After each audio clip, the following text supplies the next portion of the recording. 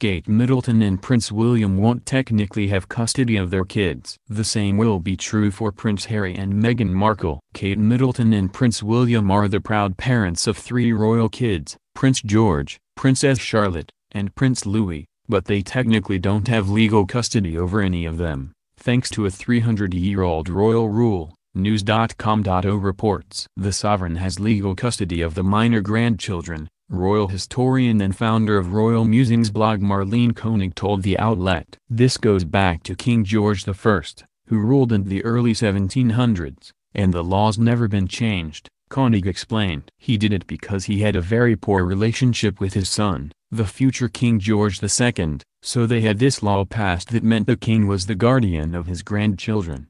The law was passed in 1717 and legislated again in 1772, but hasn't been changed since. This means the Queen had custody of Prince William and Prince Harry when they were minors, but it's unclear if she has custody of George, Charlotte, and Louis, since they're her great-grandchildren, Koenig tells Bazaar.com. King George I didn't have great-grandchildren when the law was made. However, when Prince Charles becomes king, he will have custody of his grandchildren, which include William's kids and Prince Harry's son with Meghan Markle, Archie. For the sovereign, custody means having a say in the grandchild's upbringing, travel, and education, News.com.au reports. The original text of the law even says the monarch is in charge of the grandchildren's education and the care, ordering the place of their abode, appointing their governors and governesses, and the care and approbation of their marriages.